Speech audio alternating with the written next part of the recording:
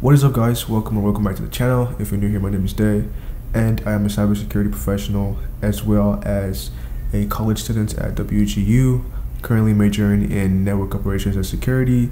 So I started my first term at WGU July 1st, 2021, which is the year we're currently in, and today is August the 1st, 2021, and I just passed my fourth class to complete the term, which was the ITIL version 4 foundations exam. And so with that, I have completed my first term in 30 days, although the term is not completed, but I've completed all the classes required for my first term in the first 30 days of me starting, and super excited that I was able to start my program with WGU, and I've been able to complete as many classes. I'm able to complete these many classes in the span of 1 month, which is exactly 30 days, because between July 1st and August 1st, that's exactly 1 month. And so just a quick experience with my final class, which was the Itil4 Foundations class. So this class was, it's an easy class, but it's very boring, like really boring, especially if your thing is not really like management or service management, all that stuff. It's really boring. That was really the only difficult thing about this class, but in my opinion, it's a class you can definitely get done within 2-3 days of studying. But I'll be providing all the resources I use for this class. So this class took me about a week, a little over a week. Yeah, just about 10 days to complete, because I completed my last class on the 21st of July, and today is the 1st of August, so it took me about 9-10 days to complete this class, simply because it was just really boring. Like, I couldn't just bring myself to just sit down and study for this class. Like, I would just like fall asleep while I was studying. But some resources I used were, number one resource I used was Jason Dion's course on Udemy. So the thing about that course is it's not actually complete. It's actually a 6-hour course. So if you take the course, you're not essentially getting the full thing, because ITIL has this rule whereby if you're providing a course for the exam, then you have to provide it with a voucher. So the full course is actually on Jason Dion's website for about $300 and something, and I wasn't like willing to like spend the money on the course. Plus WGU already provides you a voucher, so it wouldn't make sense to like buy a course with a voucher. So I was like, what is the best way to study for this class that would be beneficial for me and also not require me spending too much money? So I did Jason Dion's course, which, like I said, is incomplete, but it gives you a great start to the exam. And then there's just other courses on YouTube that I found. Actually, there are several other courses on YouTube, but there's this particular one I found by, I totally forgot the name of the channel. Let's find that real quick.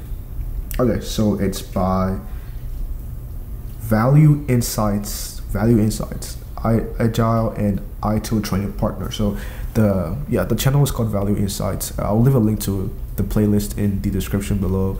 But they have a really good ITIL playlist that covers everything you really need to understand for the exam. It was a really good course. I watched it like 3 or 4 times over and over again, and just like made notes of like the important things, because the main thing about this ITIL exam is a lot of terminologies. Like value, consumers, utility, warranty, understanding like the 4 dimensions, understanding change management, problem management, incident management, service desk, service level agreements, service requirements, all of that stuff. Once you're able to understand the terminologies and everything surrounding the terminologies, it's easier to kind of understand what's going on. And a lot of it is really common sense, but it's just really boring. really boring. But it's a great exam regardless, to kind of have a different perspective of how IT works in an organization, especially if you've been working in IT or are going to start working in IT really soon, given that you probably are, in WGU taking this exam. So hopefully you find your first IT job soon. Yeah, so if you're gonna be working in IT, apart from like the technical aspect that you'll be involved in, it gives you a different perspective from like a combination of how that technical aspect you're involved in provides value to the organization as well as the consumers in the organization. So like, and the organization can be anything. It could be you know, the people that are working, it's really any subset of, I guess, you know, wherever you're working at. I really don't know how to explain it, but I know what I am saying. I think I know what I'm saying. I understand it in my head, but I just don't know how to put it in words. But yeah, it's just really understanding like all of the core concepts that are in the exam, and that YouTube course actually provides everything you need. And yeah, and then another resource I used, which was highly recommended, is this app by ITIL itself. I think it's the company, the actual parent company is Alexis or something like that. But it's called the Itil4 Foundation App, and this is what it looks like. I'll show you right now from my phone. Yeah, so this is what the app looks like. Focus. All right, there we go. So that's the app, and it costs about $7.99, so about $8 on the Apple Store. I think it's a really great app. I barely used it. Like I underutilized the app, but it would have been a really great resource because it has like two sections. So one section has like study. So the great thing about that study section is that it kind of brings all of the concepts in the exam into like the story format, and then relates that story. And the story is kind of like in an organizational setting. So it's like it relates those terminologies into that story format and helps you understand the concept better. And it also has a practice section where you can take like practice exams and stuff like that. So highly recommend it. Definitely check it out if you're not someone like me who gets, you know, who got super bored of it and, you know, quit it after a while. But I did find value. I was like halfway through the study session. And then the other resource I used was Jason Dion's practice exams. So he has about 6 of them. I only used 2 out of those practice exams, and they give you a good perspective of what you should expect in the ITIL exam. So definitely I recommend checking those practice exams out.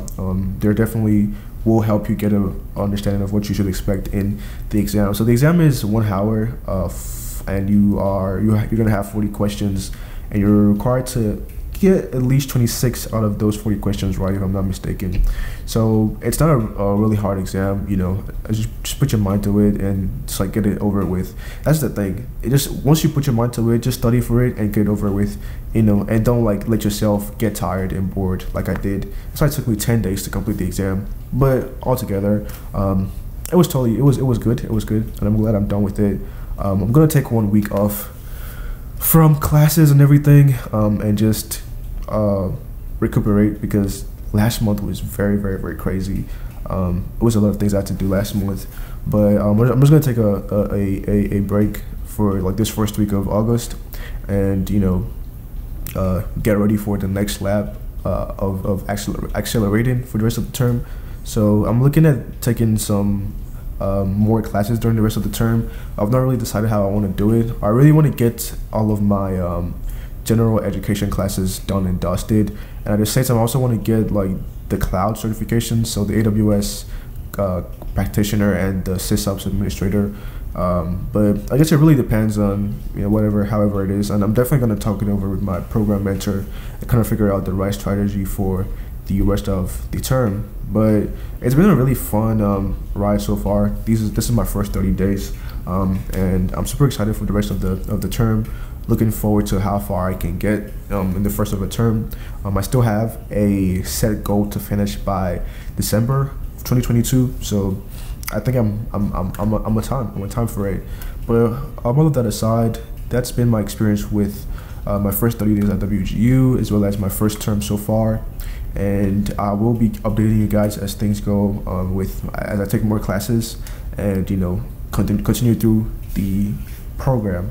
But I hope you found this video helpful, and once again, I'll leave all the links to the resources I used in the description below, so be sure to check it out.